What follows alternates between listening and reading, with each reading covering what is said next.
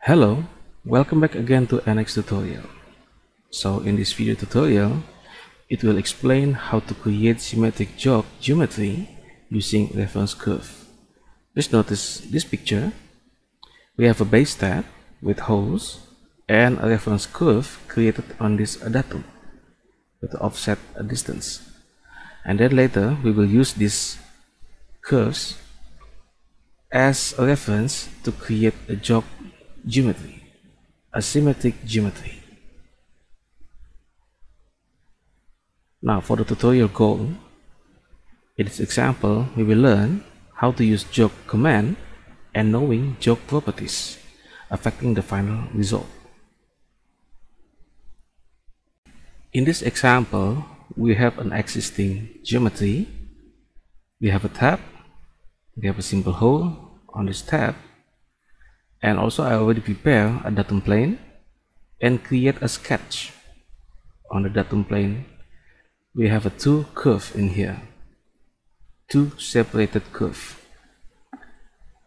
So now we're gonna create a jog.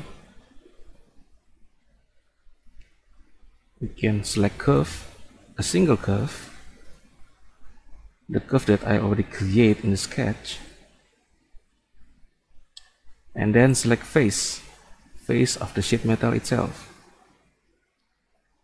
Now in here we can see the arrow direction. We can change the arrow direction and see the effect using the reverse side.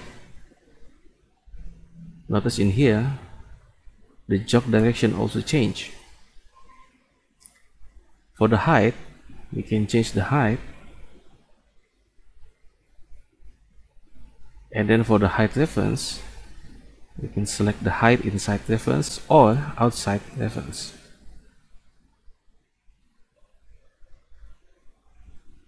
And for the material also we can change from material inside to material outside or band outside.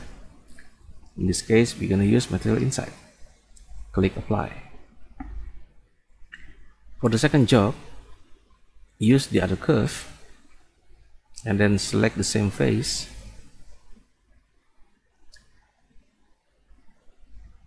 Now we can change the shape by using reverse side. Now we have a symmetric jog between the left and the right with the same height 55, or we can change the height also.